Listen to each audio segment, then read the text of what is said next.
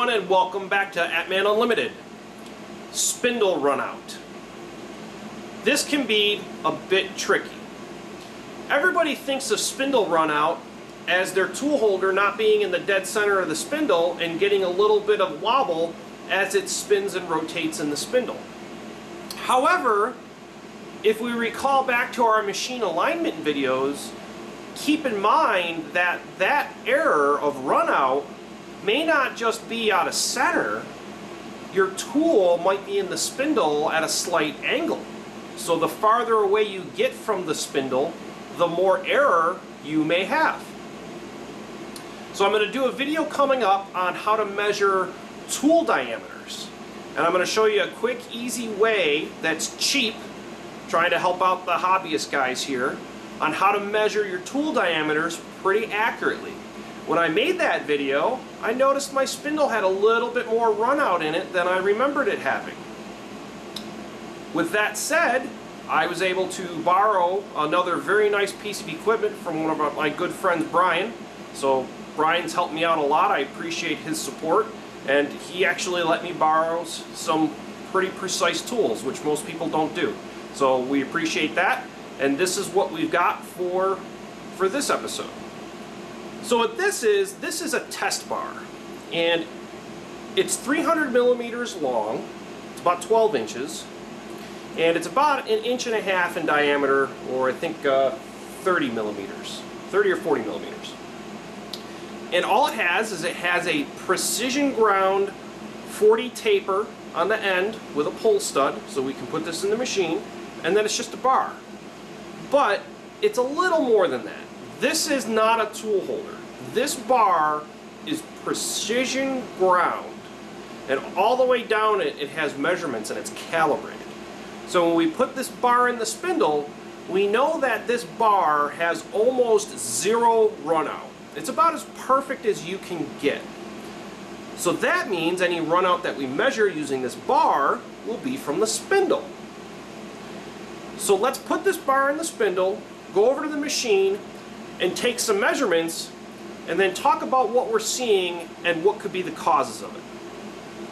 We're at the machine. We've got our test bar loaded into our spindle, and then we've got our uber accurate dial indicator. Now recall from the alignment videos that each hash mark on this indicator is less than a 10,000th of an inch. It's about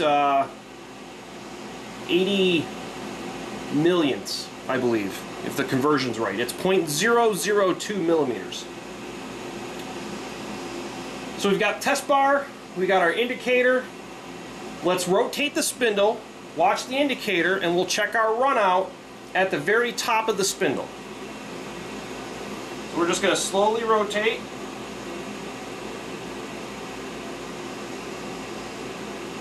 And you can see that there is virtually no run out. I mean, the indicator barely moves at all. So at face value, you would be like, yeah, success. We got a beautiful spindle in this machine. It is perfect. There's almost no run out. We're happy. Well, that's not entirely the truth here. Let's see what happens when we move the indicator down here. We moved our test indicator down lower on the bar. This is as far as my Noga can reach. When you're making these measurements, you want to have the indicator anchored to the spindle housing. That way, when you make any of these measurements, you're not inducing any error or deflection when you're doing any push-pull tests from the Z-head. It's all relative to the spindle housing. That's important. So we're approximately 8 inches down the bar now, and let's rotate the spindle again and see what we get.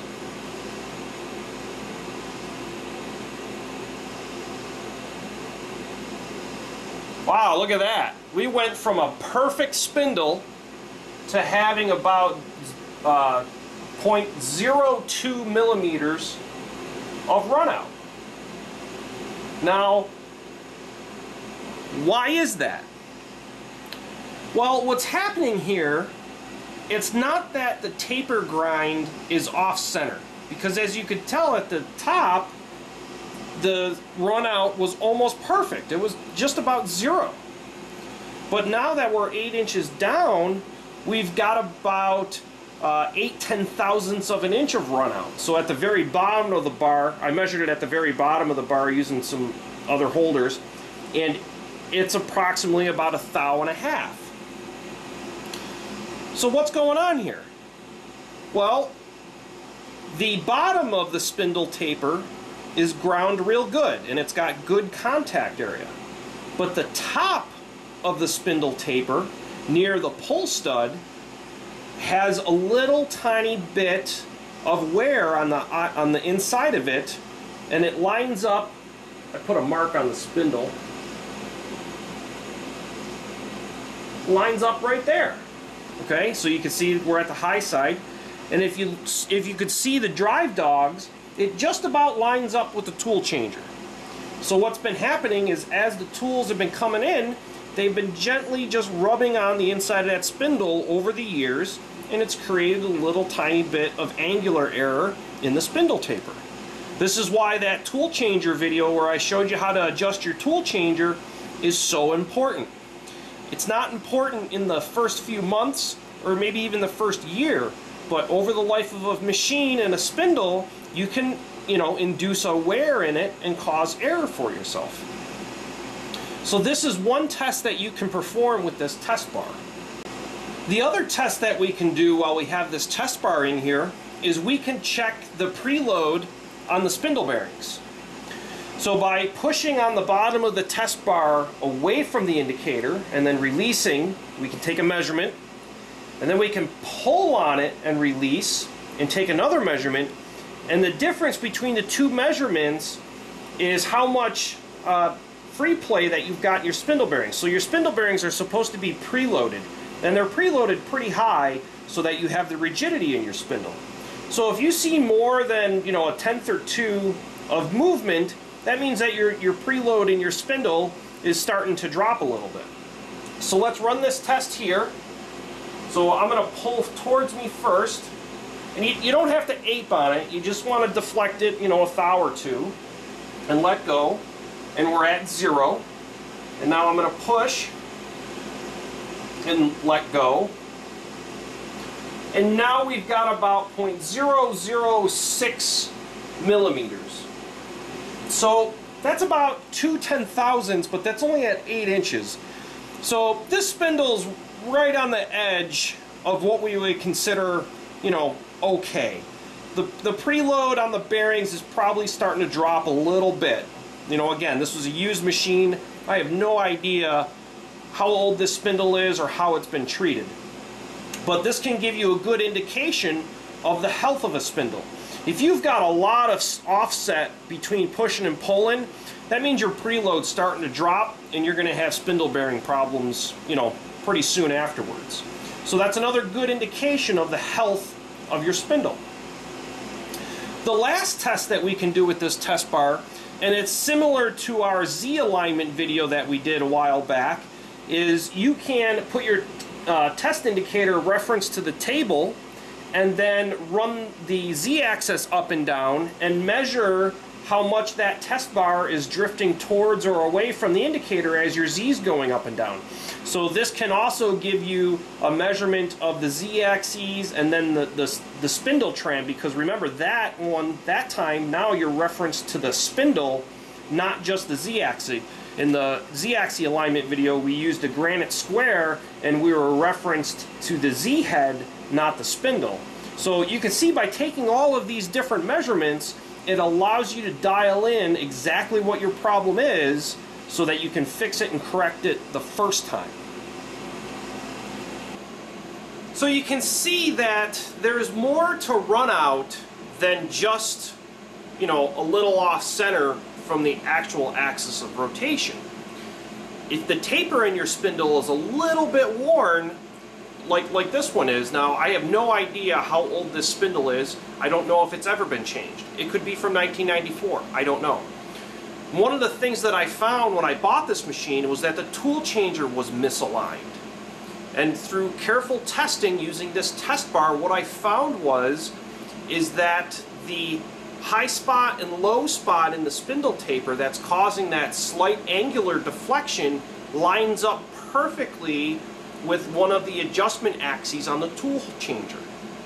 So what's probably been happening is the tool changer was coming in just a little too far, and then every time the spindle came down, the tool would rub on that side of the spindle and come out. So over the years of doing this, and it takes years because it's, you know, hardened steel on hardened steel, it slowly wore the taper just a little tiny bit. And that's what's causing that angular deflection. Now it's not a lot. We're only seeing about 1.6 thousandths of an inch at the end of a 12-inch bar. So if you're using, you know, a 4-inch tool holder, you're going to have pretty good run out still. It's not a lot. Is it ideal? Not likely. You know, if I was trying to make really precision parts and, you know, doing long, short tools on long tool holders, you'd probably want to have a spindle regrind or a spindle, you know, replacement. But is it catastrophic? No, it's not that bad. So the other thing that we can do with the test bar that we showed is we can also measure our bearing preload. By pushing and pulling on the bottom of that test bar, we can see if there's any permanent offset between a push and a pull, and we can check our bearing preload. Our bearing preload's pretty good. So we're seeing about 2 thousandths at the end of 12 inches. Again, that's on the edge of, you know, what you would consider acceptable, but again, for what we're doing, it's not catastrophic. I'm not going to spend, you know, $3,500 on a spindle cartridge right now for that little tiny bit of run out. It's just, you know, it doesn't make dollars and cents. We can still make the parts that we need to make with the accuracy that we need to make them. So I hope this helps you understand a little bit more about spindle tapers and runouts. If you have any questions, please feel free to put them in the comments below. Thanks for watching, and thanks for supporting our channel. We'll see you in the next video.